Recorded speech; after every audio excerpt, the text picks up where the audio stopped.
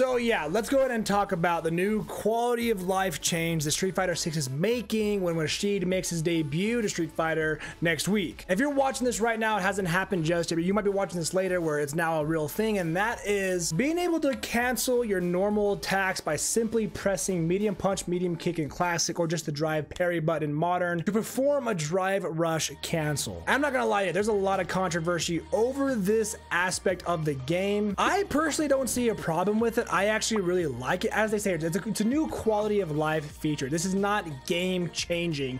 This is not gonna make or break the game. This is not gonna, severely make you a better player. What it's really doing is making it more accessible, a little bit easier to perform a drive rush cancel in your combos. Because let's be honest here, a lot of new players are coming to Street Fighter. A lot of new casual players are here.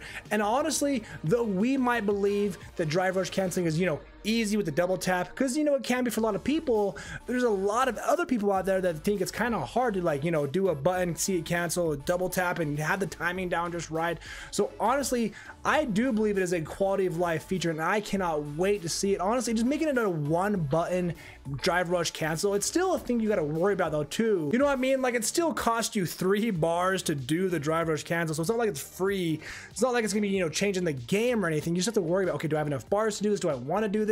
You're probably not going to be spamming it because you're going to be burnt out pretty soon. It's just making it a little bit more accessible, a little bit easier for a lot of the casuals, a lot of the new players that want to do a drive rush cancel in their combos, but they just can't. Oh, but Onestep, that's a skill issue. Tell them just to get good. Listen, not all of us have 8 hours a day to spend trying to master the mechanics and master our character. A lot of new players just want to jump on, have some fun, and feel good about their combos that they can do, whether they're playing modern or classic. I have hundreds of people in my comments on my videos saying, I'm a new modern player. I'm just a new player to the series. I've always wanted to play Street Fighter, but it's too complicated for me, but this one is great. And you love to see, because that is bringing in a lot of new players, not only to the game, but to the fighting game community in general, and I love that. Again, this really isn't game changing because you still have to worry about the drive rush cancel. You still have to be able to do it off of cancelable moves. So for an example, if I do medium kick into a drive rush cancel, into a back heavy kick, into a combo, I'm gonna do that combo regardless if it's 1 button or 2 buttons, if I got double tap or whatever. I'm still doing that combo, and there's nothing as my opponent that you could do about it. So really, I don't see how people can be pissed about this change. Let's be honest, there could have been a lot worse of things they could have done to the game. I know a lot of you players out there hate modern controls for some weird reason. And when I first saw this, I was like, oh, this is actually gonna be pretty cool, because you are probably going to be seeing a lot more rush cancelable combos, which isn't a bad thing. Like I keep saying, it's just going to make it a bit easier for those casual players to be able to perform their, the rush cancel combos that they've always wanted to do.